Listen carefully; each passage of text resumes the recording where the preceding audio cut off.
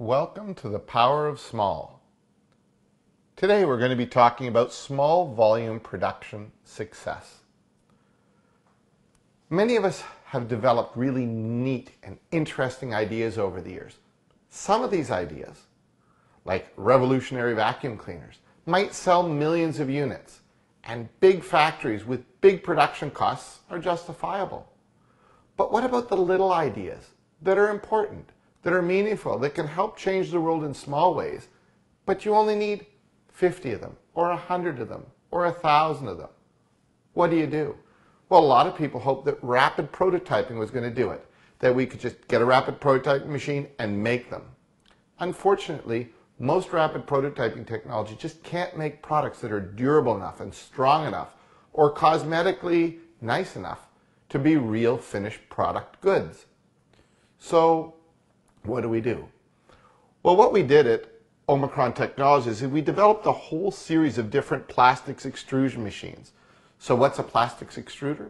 What it does is it can take raw plastic resin, recycled plastic waste, and convert it into finished goods.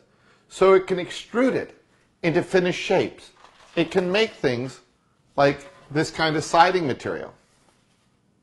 And it can make that with a little die that would cost less than $1,000 on a little piece of equipment that costs about $13,000. So very quickly, you're able to get into production in extrusion. But you might say, but my parts are going to be bigger. That's fine. Large parts can be made as well without any difficulty. You're going to make this product at the rate of about 10 to 15 pounds an hour on a small machine that fits on a benchtop and uses 120 volt power at 12 amps. You might have other shapes and sizes of parts you might want to make. You might be making blocks or something that would be within the shape and size of this block. Or you might need larger things. But whatever you need, there's a variety of different ways we can do it. One of the ways that we can do it, we can make very rapid aluminum tools, or we can also make these type of tools out of new composite materials, which make them even less expensive and simpler. And what we're able to do is, for instance, this is a sample part. This is the electronic screen bezel that allows you to mount a 10.1 inch screen into a product. Now, in this case, 50 to 100 parts per year are needed. They're about 6.5 by 10 inches by about ½ an inch thick. They weigh about 3.1 ounces each. Well, this mold was able to be made within 5 days from the day that the order was placed. The mold cost was $900 US.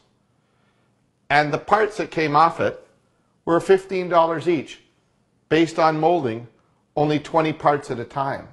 So literally for an order as small as $300 per order, the customer is able to get the volumes they need in the finished goods materials they need with very low cost tooling.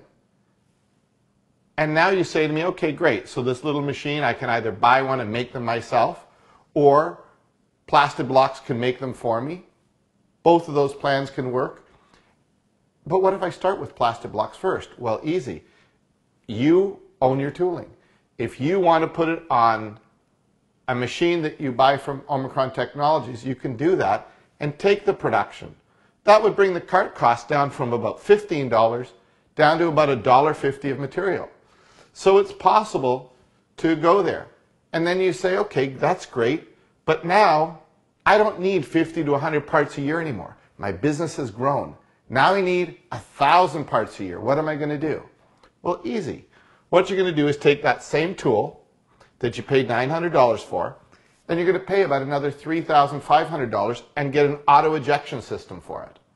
And with an auto ejection system for it, on a machine that's going to be about $35,000, you're going to be able to now mold on an automated basis your parts, and those parts are going to cost you probably in the genre of 50 cents to $1. So now you're going to be able to mold them automatically. You're going to load the hopper with plastic. You're going to turn it on. You're going to stay there while the first 2 or 3 parts are made to make sure everything's working well, and you're going to walk away. And then you're going to be able to remotely monitor it, and whenever the plastic levels get low, maybe every 2-3 hours, you're going to go and fill up the hopper. You're going to take away your finished goods, you're going to slide them back in, and all of this can literally fit in your garage. It can run on 220 volts, single phase, 40 amps. Basically the same amount of power roughly as your clothes dryer takes. So if you've got an electric clothes dryer, that's using the same amount of power. If you've got a welding plug, a 40 amp welding plug in your garage, you're already all set. You just plug the equipment in and away you go. If you've got the equivalent of a basically 1-car garage available, you could be making your own ideas. You could make your products tomorrow, and in the interim, Omachron Plastics could help you by making those first parts and getting you off the ground.